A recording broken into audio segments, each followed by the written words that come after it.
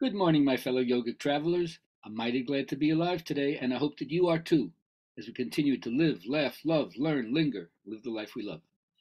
So it's Monday, we're back to Poetry Day. This is one of my favorite ones from Hafiz, the Persian Shakespeare, called Cast All Your Votes for Dancing. I know the voice of depression still calls to you. I know those habits that can ruin your life. They still send their invitations. But you are with the friend now, and you look so much stronger. You can stay that way and even bloom. Learn to recognize the counterfeit coins that may buy you just a moment of pleasure, but then drag you for days like a broken man behind a farting camel. Oh, keep squeezing drops of the sun from your prayers and work and music, and from your companion's beautiful laughter, and from the most insignificant movements of your own holy body. Now, sweet one, be wise. Cast all of your votes for dancing. They say that a bad person has no dance. Bad man has no dance. So guys, get out there, shake your booty.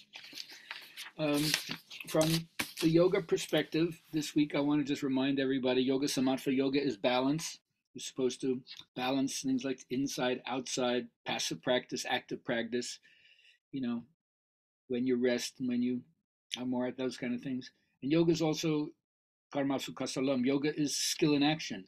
Do everything with a certain level of integrity and focus. Bring the best to what it is that you're doing in the moment, and you'll see how satisfying it is. That also has to do with the ability to attract to yourself that which you want. The law of attraction is always responding to the vibrations that you are emitting. And if you focus on what is unwanted, you attract that to your life. So I call it selective sifting. Selective sifting. If you want to feel good, then sift through the thoughts and only pick out the ones that make you feel good. It sounds like it's impossible to do, but like anything else, it's a practice. Turn your attention away from that which is unwanted and focus your attention on that which is wanted. See what happens.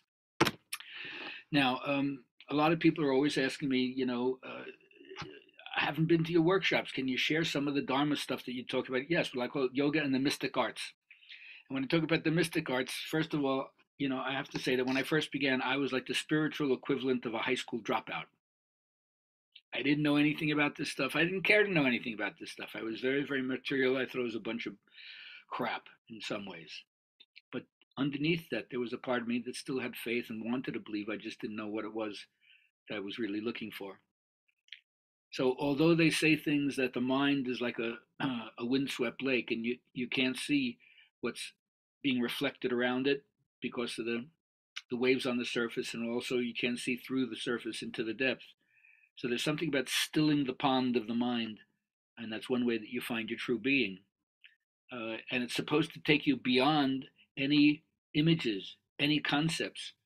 A transcendent insight takes you beyond anything that you would cling to, which would then be a kind of idol that you're worshiping. Transcendence takes you beyond idolatry. And so, in one way, whatever it is that we're pursuing, we identify that as the source of all we value. And although sometimes to give you some image, although ultimately you have to leave all the images, they say it's intrinsically empty. There's nothing you can say about it that fits. It's beyond all qualities. It's naturally radiant. Somehow there's some emanation or light that extends from it, and it's ceaselessly responsive. It's an interactive universe. So it's always involved with us. It is us in some way, and it, through its own laws of interaction, it beckons to us to like pierce through the veil of appearance. At the same time, just like a relationship, it mirrors back to us in some way as if it's alive and talking directly to us. So sit in silence, and maybe you can experience, as James Joyce says in one of the simplest ways of understanding what samadhi or the yogic state of absorption is. He calls it silent, luminous stasis. I hope you find in your own life that kind of aesthetic arrest, and then you can enter into the unknown with joy and empowerment instead of the roots of self-doubt. Subscribe to GabrielHalpern.com. Sign up for our next Good Vibrations class on the 16th called Yoga Bringing Order Out of Chaos. Have a great day.